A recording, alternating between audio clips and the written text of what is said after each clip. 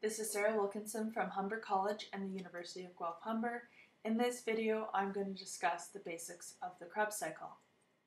In previous videos, I've covered enzymes and chemical reactions, ATP, several different ATP-producing pathways, the phosphagen system, and anaerobic glycolysis.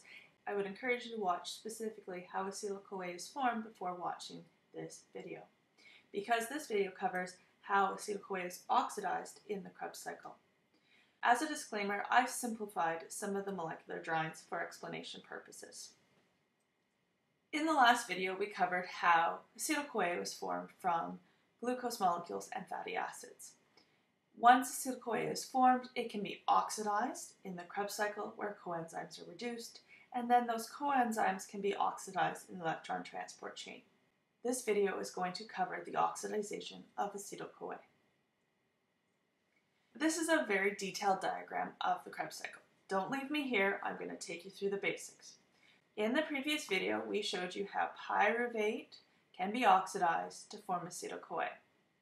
This acetyl-CoA can then combine with a 4-carbon molecule called oxaloacetate to form a 6-carbon molecule called citrate. This is the first step of the Krebs cycle. So acetyl-CoA is 2 carbons, oxaloacetate, 4 carbons, combined to form citrate, 6 carbons, with the enzyme citrate synthase. After that, citrate can then move into a series of different steps to form different substrates and products. And in the end, oxaloacetate is reformed. So this 4-carbon molecule is reformed in the last step of the Krebs cycle. That means 2 carbons are lost as carbon dioxide. In the process of acetyl-CoA being oxidized, we have the reduction of NAD to form NADH.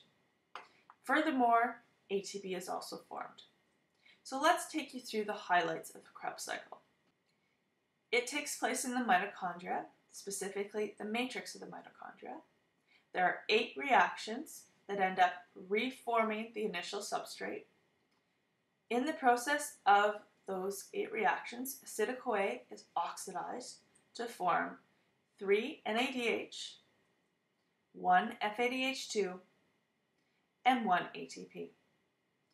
Obviously, because 2 carbons are lost in the reformation of the 4-carbon molecule of oxaloacetate, 2 molecules of carbon dioxide are produced, which can then leave the mitochondria, pass out of the cell into the blood, and that blood returns it to the lungs.